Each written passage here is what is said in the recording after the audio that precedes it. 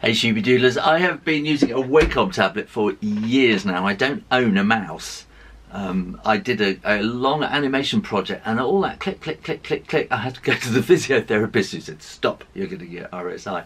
So I've been using a pen and tablet for years, probably 10 years now, something like that. And I don't use a mouse. And my poor old Wacom tablet is falling apart. And like the cavalry coming to the rescue, Huion said, would I like to test out their 2.4 gigahertz wireless Huion graphic tablet, 13.8 by 8.6 inches. I said, yes, please.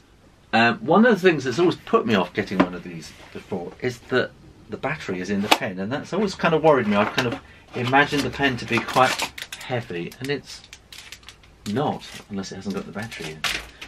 These have got little nibs in there, and this is the holder. And this is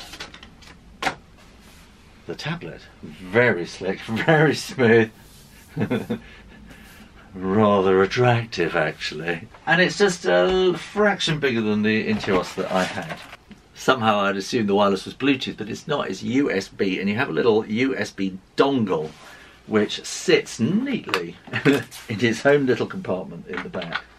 And you take that out and stick that bit back in again. Now I've also discovered that the little wireless thing that you stick in the back is actually 8 gigabytes of memory as well. If you're moving from one desk to another, one computer to another, you can take that little wireless thing, stick it in your tablet, and take files around with you as well. In fact, all the drivers and everything that you need are already preloaded onto that little memory stick cum wireless receiver, so you don't have to download it at all, which I had to, which I did. I've just now realised. So it will show up as an extra disk drive on the side, and all the information is there.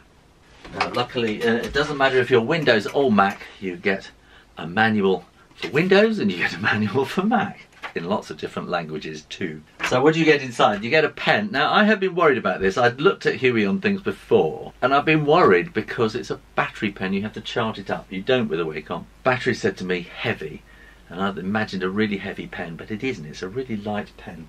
And you get a USB cable which plugs into the bottom to charge up your pen when it needs charging. So obviously you have to remember to charge your pen. Along with that you get a pen holder which unscrews, and inside there are 4 spare nibs and a nib extractor. So the pen extractor clips over there and helps you extract the nibs and put them back in again. There we go. It's kind of a delicate operation. So that's a little pen holder thing to keep by your tablet. So if you put it there, you will always be able to find where it was you last put it. It's quite springy, so put the cap on, because if it falls on the floor you're going to break it. So having put your little wireless dongle in the back, you need to switch on the board like that. So you've got an on-off switch here, and that immediately tells you, there's a little blue light, tells you you're connected. And then the pen, as you touch, you can see the little green light comes up on the pen to show that that's working as well. So the first thing you need to do is to go to the Huion website, download the driver, open the driver and get that working, and then it will recognise what's going on.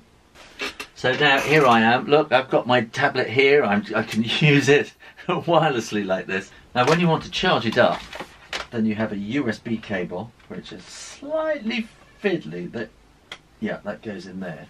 So that will charge it up, and they say it gives it about 40 hours charge, but then also it will act as a straight USB tablet, and you don't need to worry about the wireless. You just need to worry about charging up your pen. Now you do have these assignable keys down the side here, and quite honestly I think most people using a graphics tablet actually use keys on their keyboard because they're used to those. And I've never actually used these, so they're there if you want them, and you can assign any kind of function you want to them.